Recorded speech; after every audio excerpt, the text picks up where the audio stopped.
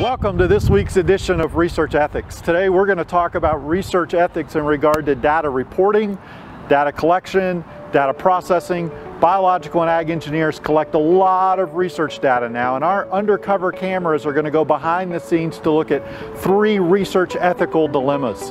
So come with us, let us show you these examples, and we'll also talk to some experts about what to really do in terms of research ethics. Hey Mike, how are you doing? Hey man. How's your research presentation going? Well, I'm kind of stuck right now.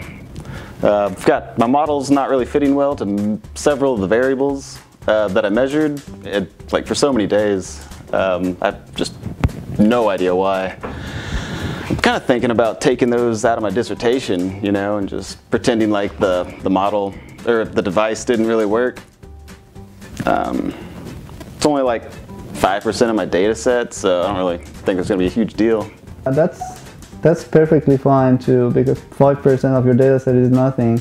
I had kind of like a worse experience. I only had like 6 data points, and like 2 of them didn't fit well, and I thought my model is good. I just adjusted 2 data points, and it went well. I think, yeah, we're gonna be fine. Cool. Oh no, you cannot do that. This is data manipulation. You cannot just eliminate points to make your model looks better or to make your research more presentable for publication. Data manipulation and falsification is a severe breach of scientific ethics. It's a scientific misconduct. You just cannot do that. Hey Sam, how are you doing today? I'm doing well, thanks. How is your research going? It's going really great, actually. I just finished 2 manuscripts that are ready to be published, but when I was looking at reputable journals to publish in, they force you to upload your data to a public repository. Oh, really? That's unfair. Researchers spend years to collect this data, and then someone can get the full access to that just like that? I think in future, anyone can access any kind of data without the permission of the original authors. What do you think? That's right, yeah, but I think I found a way around the problem. So I went ahead and uploaded my data to the public repositories, but I stripped it from the metadata and any descriptors, so it's pretty much useless. Oh, that's great. So in this example, we can see that there was a lack of data transparency, which is a problem because we want to make sure that we're abiding by the rules of reproducible research.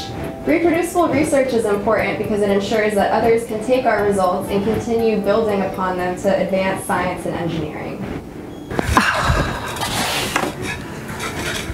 I've got tenure coming in 6 months, and I need these 3 papers, but I just have that 1 data set.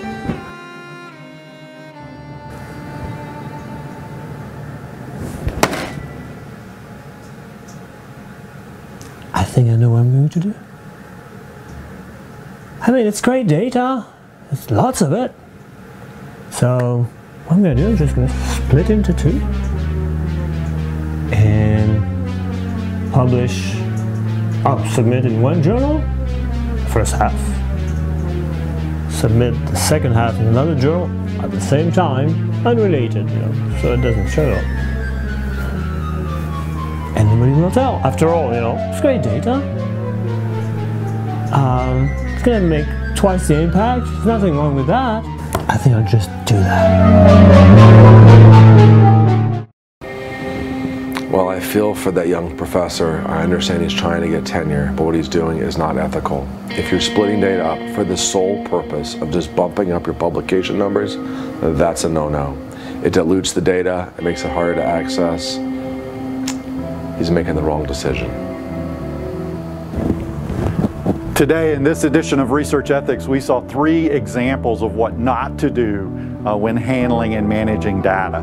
We hope to join us though next time, because there's lots of other cases that we need to look at about how we can maintain the integrity and the honesty in how we manage data in research. We'll see you next time.